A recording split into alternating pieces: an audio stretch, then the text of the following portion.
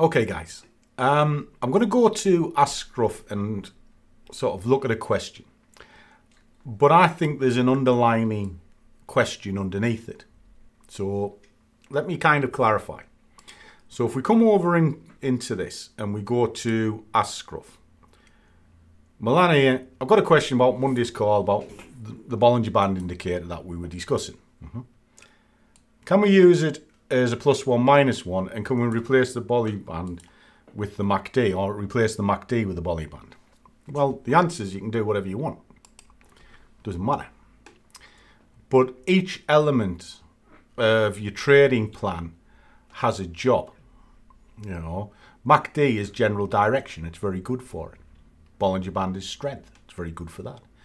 If I couldn't use one or the other, I would use the Bollinger Band, simply because it tells me a couple of things. If it's above the moving average and it hasn't broke the top, it's genuinely pushing to the upper side, unless it's collapsing in on itself.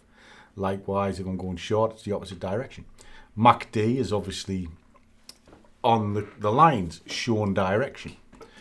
But I don't think that's really the question, because I have a question. If you've got a system that clearly over time is more profitable than not, why change it? Why do you have the urge to tinker with something constantly? To me, that's chasing the market. It's looking for the Holy Grail and ultimately the road to ruin. Now, if you want to build up a plan, you should, and it should always be your own plan. So you take elements that you're happy with and you understand, like a dance partner. You know, if you sort of dancing with this person, you know how it moves, you know what the nuances are, etc. Fine. But don't be chopping and changing over and over looking for a Holy Grail. Now, I'm incredibly brutal when I tell you just this isn't for you and you need to do something else.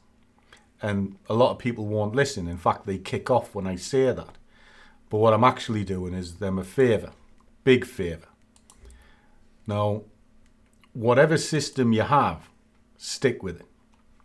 Understand what its strengths are and its failures. You need to do what's called a SWOT analysis.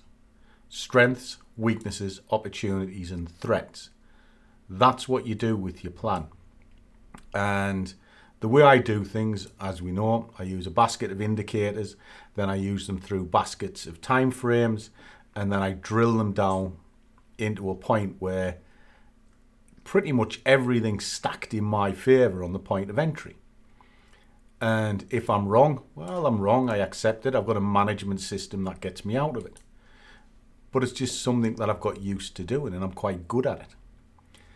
But what I don't do is change time and time again. I do the same thing every single day, same set of tools, same set of criteria, no changes, no messing about.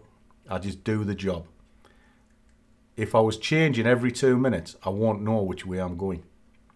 And all that happens is you lose your money. So I'm not sure whether this is a good Ask Scruff or not, but the advice is you can do whatever you want, but if you're changing it every single week, give up, pack in, go work in McDonald's. But if you're changing it because what you're doing isn't working, then you also have to stick with the other one for a decent length of time to make certain you understand what it is. It's no good back testing. Back testing's fine, but you're always seeing a perfect set of criteria.